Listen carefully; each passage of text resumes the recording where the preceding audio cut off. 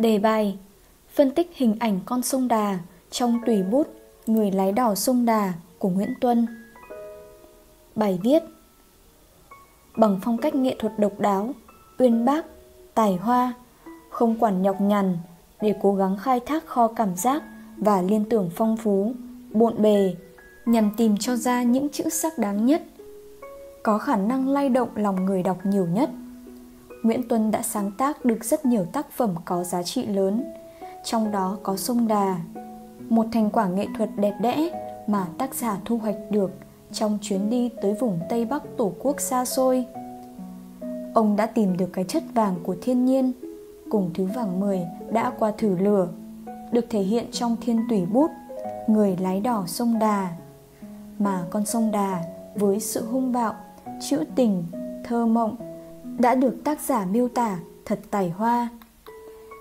Sông Đà bắt nguồn từ huyện Cảnh Đông, tỉnh Vân Nam Trung Quốc, đi qua một vùng núi ác, đến gần nửa đường xin nhập quốc tịch Việt Nam. Sông có tổng cộng 73 con thác giữ, có tổng chiều dài là 983 km. Qua cái nhìn của Nguyễn Tuân, con sông Đà trở nên có tính cách phong phú, phức tạp, như một cố nhân lắm bệnh, nhiều chứng, chốc dịu dàng rồi chốc lại bẩn tính, gắt gỏng. Sông Đà hung bạo, lắm thác, nhiều gành. Đường lên mường lễ bao xa, 107 cái thác, 103 cái gành. Và cái hung bạo ấy còn được thể hiện qua dòng chảy ngỗ ngược của nó. Chúng thủy giai đông tẩu, Đà Giang độc Bắc lưu, một dòng chảy riêng, không khuôn mình vào lẽ thường. Vẻ nguy hiểm của sông không chỉ được thể hiện qua thác gành, mà nó còn là cảnh đá bờ sông, dựng vách thành. Mặt sông chỗ ấy chỉ đúng lúc ngọ mới có mặt trời. Có vách đá thành chẹt lòng sông Đà như một cái yết hầu. Đứng bên này bờ, nhẹ tay ném hòn đá qua bên kia vách.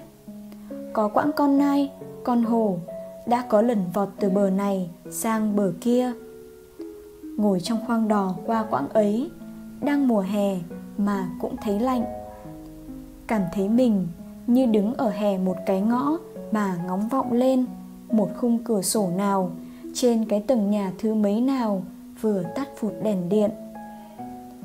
Bằng nghệ thuật so sánh độc đáo, Nguyễn Tuân đã cho thấy sự nguy hiểm của dòng sông. Một nơi hẹp như thế mà lưu tốc dòng nước vốn nhanh bây giờ lại trở nên xiết vô cùng. Cứ thử tưởng tượng con thuyền nào mà kẹt vào cái khe ấy thì tiến không được, lùi cũng không xong, chỉ chờ sóng nước phá đá đập cho tan xác mà thôi. Cũng như quãng mặt gành hát lóng dài hàng cây số, nước xô đá, đá xô sóng, sóng xô gió, cuồn cuộn luồng gió gùn ghè suốt năm, như lúc nào cũng đòi nợ suýt bất cứ người lái đò sông Đà nào tóm được qua quãng ấy. Bằng kết cấu trùng điệp, tác giả đã làm rõ sự nguy hiểm của con sông hung dữ, sẵn sàng lấy đi tính mạng bất cứ tay lái nào khinh suất. Những cái hút nước ở quãng Tà Mường Vát phía dưới Sơn La lại ghê rợn hơn nữa. Nước ở đây thở và kêu như cửa cống cái bị sập. Trên cái mặt hút xoáy tít đáy cũng đang quay lừ lừ những cánh quạ đàn. Không thuyền nào dám men gần những cái hút nước ấy. Thuyền nào qua cũng trèo nhanh để lướt quãng sông, y như là ô tô sang số ấn ga cho nhanh để vút qua một quãng đường mượn cạp ra ngoài bờ vực. Trèo nhanh và tay lái cho vững mà phóng qua cái giếng sâu.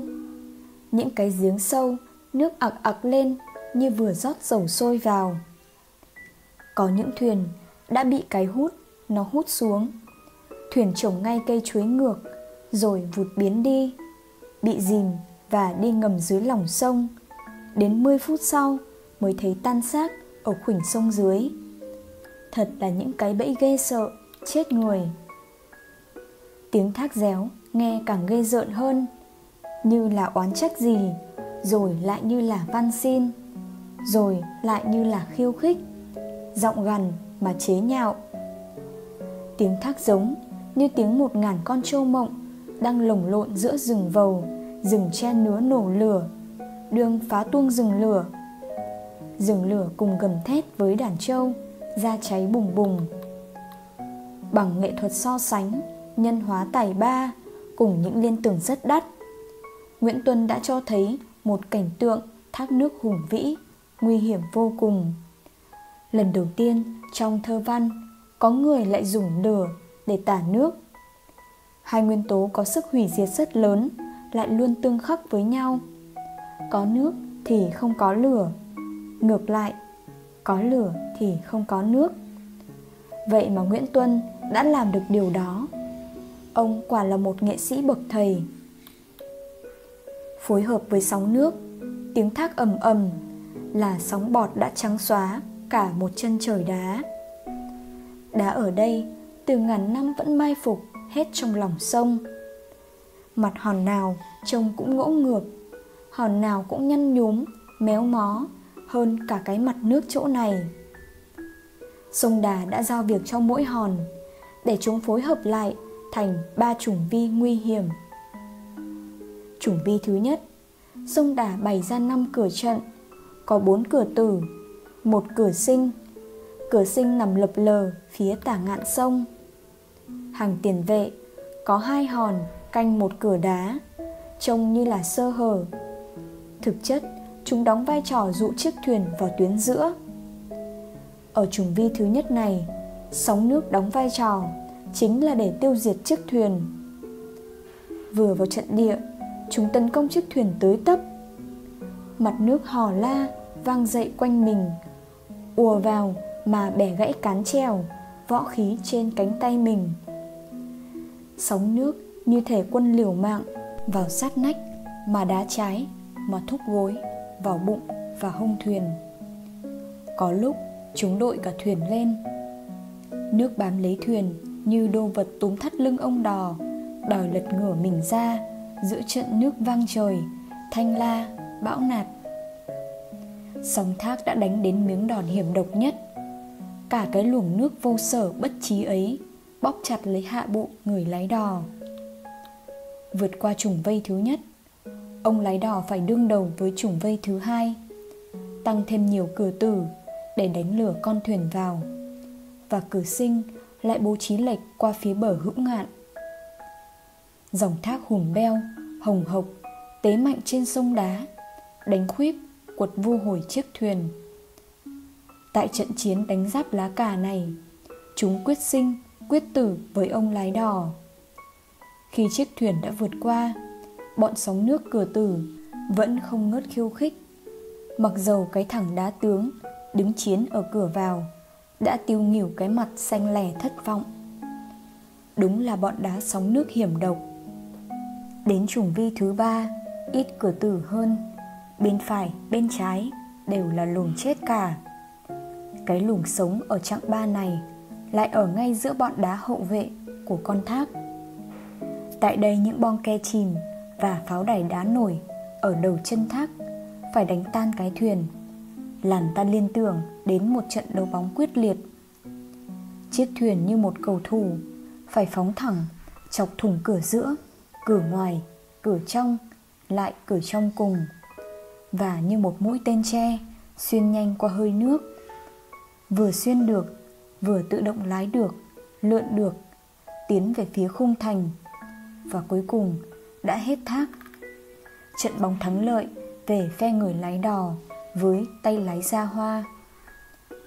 Qua đó ta thấy sông Đà như một loài thủy quái, hung hăng, bạo ngược, biết bày thạch trận, hòng tiêu diệt thuyền bè trên sông nước của nó. Một thứ thiên nhiên Tây Bắc với diện mạo và tâm địa một thứ kẻ thù số 1. Con sông mà hàng năm và đời đời kiếp kiếp làm mình làm mẩy với con người Tây Bắc và phản ứng giận dỗi vô tội vạ với người lái đò sông Đà. Chẳng thế mà sông Đà được gắn với câu đồng dao thần thoại: sơn tinh, thủy tinh. Núi cao sông hãy còn dài, 5 năm báo oán, đời đời đánh ghen. Sông Đà đâu chỉ lắm thác, nhiều gành, đầy hiểm nguy cho người lái đò, mà còn đậm nét thơ mộng, trữ tình. Con sông Đà tuôn dài như một áng tóc trữ tình. Đầu tóc, chân tóc ẩn hiện trong mây trời Tây Bắc, bung nở hoa ban, hoa gạo tháng 2, và cuồn cuộn mù khói, núi mèo đốt nương xuân. Một cách so sánh thật tài hoa, phong tình. Nước sông Đà còn thay đổi theo mùa, trong đó đẹp nhất là mùa xuân và mùa thu. Mùa xuân dòng xanh ngọc bích, chứ nước sông Đà không xanh, màu xanh canh hến của sông Gâm, sông Lô. Mùa thu, nước sông Đà lừ lừ chín đỏ, như da mặt một người bầm đi vì rượu bữa. Lừ lừ cái màu đỏ giận dữ ở một người bất mãn, bực bội gì mỗi độ thu về. Con sông Đà gợi cảm với vẻ đẹp của nắng tháng 3 đường thi. Yên hoa tam nguyệt há Dương Châu, làm cho người đi rừng dài ngày vui như thấy nắng giòn tan sau kỳ mưa dầm, vui như nối lại chiêm bao đứt quãng. Sông Đà còn có những quãng, những không gian, những cảnh sắc đầy thơ mộng.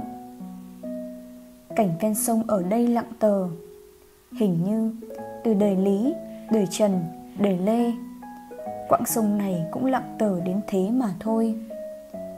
Có những cảnh hoang vu, hoang sơ đến kỳ lạ. Bờ sông hoang dại như một bờ tiền sử, bờ sông hồn nhiên như một nỗi niềm cổ tích tuổi xưa. Cảnh sông Đà còn là những nương ngô nhú lên những lá ngô non đầu mùa, những cỏ xanh đồi núi đang ra những nõn búp. Một đàn hươu cúi đầu ngốn cỏ xanh đẫm sương đêm. Trong lúc đang thưởng thức cảnh sắc thiên nhiên thơ mộng và tuyệt đẹp như thế, nhà văn bỗng cảm thấy thèm được giật mình vì một tiếng còi súp lê của một chuyến xe lửa đầu tiên đường sắt Phú Thọ, Yên Bái, Lai Châu, muốn được đánh thức bởi sự hiện diện của con người. Thiên nhiên tuy đẹp nhưng hoang sơ, tịnh không một bóng người. Một nương ngô nhú lên mấy lá ngô non đầu mùa mà không có ai chăm sóc. Mà dường như từ đời Lý, đời Trần, đời Lê, quãng sông này cũng vắng lặng như thế mà thôi. Thật buồn tẻ. Từ quá khứ, nhà văn trở về với hiện tại và hướng tới tương lai đẹp đẽ. Đất đai ở đây sẽ có con người khai phá, đường xá sẽ được mở, những ngôi làng, thị trấn sẽ được mọc lên, khắp nơi đều đầy ắp tiếng cười nói của mọi người. Rõ ràng, cảnh vật nếu không có con người thì vẫn chỉ là hoang sơ, tẻ nhạt. Đang mộng mơ bên cạnh sông Đà, Nguyễn Tuân có mối giao cảm kỳ lạ với loài vật. Con hươu thơ ngộ ngẩng đầu nhung khỏi ánh cỏ sương, chăm chăm nhìn tôi lừ lừ trôi trên một mũi đò. Hươu vành tai nhìn tôi không chớp mắt, mà như hỏi tôi bằng cái tiếng nói của con vật lành. Hỡi ông khách sông Đà, có phải ông cũng vừa nghe thấy một tiếng còi xương? Ở đây dường như là con vật hỏi người, hay chính là người đang say trong cảnh mộng mà tự hỏi mình. Cảnh sông Đà thơ mộng là thế, có những khoảng lặng kỳ diệu khiến con người ta rơi vào cảm giác thần tiên. Để rồi tiếng đập nước của đàn cá rầm xanh quẫy vọt lên mặt sông, bụng trắng như bạc rơi thoi, đuổi mất đàn hươu vụt biến, đánh thức người đang mộng. Nguyễn Tuân đã dùng cái động để tả thật tài tình cái tĩnh lặng, kỳ diệu. Trở về với thực tại, lênh đênh trên dòng nước xanh ngọc đẹp đẽ, phẳng lặng, nhà thơ có sự đồng điệu trong cảm xúc về sông Đà như tản đà khi trước. Dải sông Đà bọt nước lênh bênh, bao nhiêu cảnh, bấy nhiêu tình của một người tình nhân chưa quen biết. Con sông Đà như một sinh vật có linh hồn, dòng nước trôi lững lờ như nhớ thương những hòn đá thác xa xôi để lại trên thượng nguồn, như đang lắng nghe những giọng nói êm êm của người xuôi. Con sông trở nên hiền hòa và thơ mộng. Nó trôi những con đò, mình nở chạy buồm vải. Nó khắc hẳn những con đò đuôi én, thắt mình dây cổ điển trên dòng trên. Bằng tình yêu thiên nhiên đất nước, kết hợp với ngôn từ độc đáo, tài hoa, Nguyễn Tuân đã tái hiện lên một khung cảnh Tây Bắc thật hùng vĩ mà cũng thật trữ tình, làm ta thêm tự hào về núi sông tổ quốc nguy nga, tráng lệ. Sông Đà quả là một quà tặng vô giá của thiên nhiên, là một công trình nghệ thuật tuyệt vời của bậc thầy tùy bút Nguyễn Tuân.